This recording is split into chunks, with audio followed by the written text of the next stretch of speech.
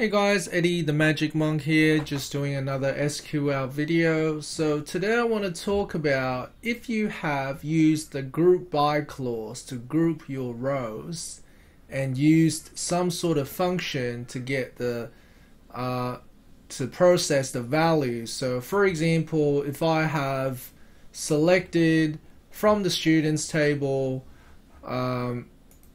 the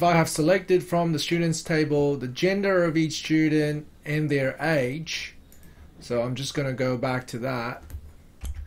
So if you guys remember, this is the function that you use to get someone's age and the number of years that we talked about previously. So if we run this query, we get the gender of each student and the age, okay, which is from this table: 3 males, 5 males, and 4 females, and so on. So what I'm doing now is I want to now group them in terms of gender. So group by gender, right? And if you run this, it's not going to work, right? Because if you use group by, then you need to use some sort of aggregate function. Okay, some sort of function as to how you want to display the rows in groups. So I'm going to put in, for example, the maximum age of students in each gender. So you got female, the maximum age is 18, male, the maximum is 17, and so on.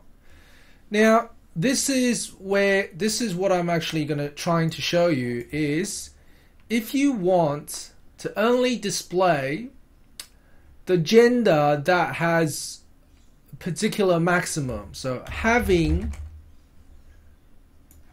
this function here, the value, the output of this function to be bigger than 17.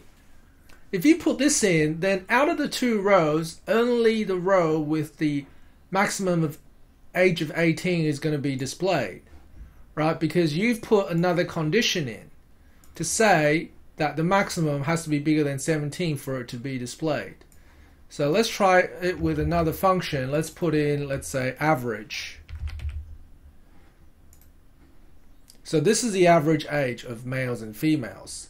So if I put in here another condition, having the average is bigger than 14, it was both bigger than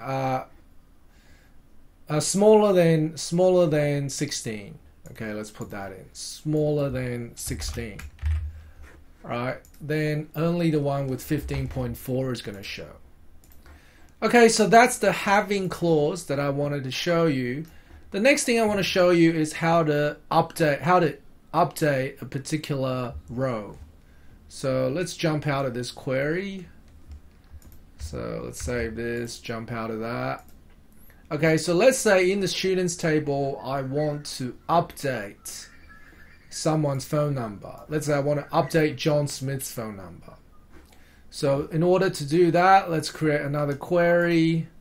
So create query SQL view. And the update function works like this. You're going to put in update. You're going to put in the name of the table, which is students. And then you're going to put in what value you want to set. So set phone equals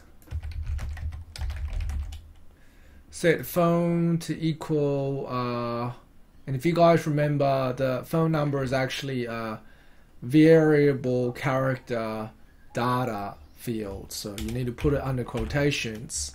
Let's put in all zeros so it's obvious.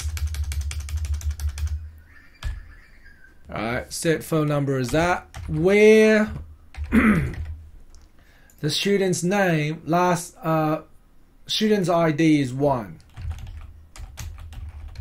It's equal to 1. So if you run this, run it, you're about to update, click yes, and now let's have a look at the students table.